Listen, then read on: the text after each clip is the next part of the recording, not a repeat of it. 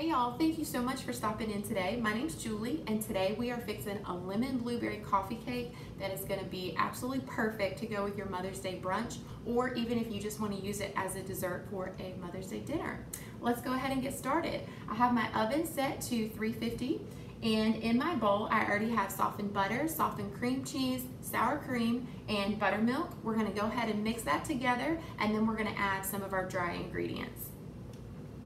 Now that we have all of those ingredients fully combined, we are going to start to add in our sugar, just a little bit at a time, and mix it together.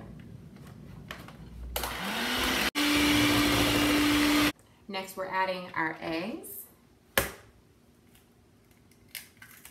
vanilla, and our lemon juice. We're going to mix this together, and then we're going to come back and add a little bit of lemon zest as well.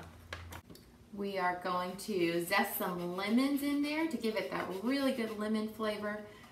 Our cinnamon. In my measuring cup, I have my flour and baking soda mixed together. So we're going to go ahead and add that slowly into our batter. And then all we have left to do is stir in the blueberries, and that's it. I'm ready to pop it in the oven. I have already rinsed my blueberries. Now we're going to go ahead and add those to the batter, and we're just going to mix them in with a spatula so that they don't get all mushy. Gently stir those in. And that's it for our batter. We're going to put that in our cake pan. I'm using a non-stick, but if you're not, you're definitely going to want to make sure you go ahead and spray that pan first. Our batter is all set to go in our pan. Now, in a separate bowl, we are just going to mix some topping together. In my bowl, I already have diced up cold butter.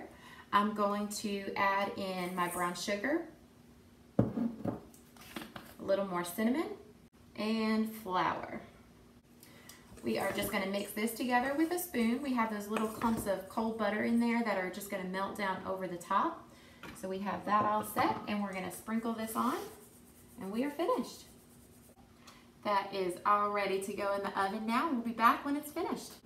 While we're waiting for our coffee cake to finish up, we are gonna fix a little topping for it once it's cooled. It's a combination of softened cream cheese, a little bit of confectioner's sugar, just a little bit of buttermilk to help make it nice and smooth, and the zest of one, or I'm sorry, not the zest, the juice of one fresh lemon. We're gonna squeeze that in there as well.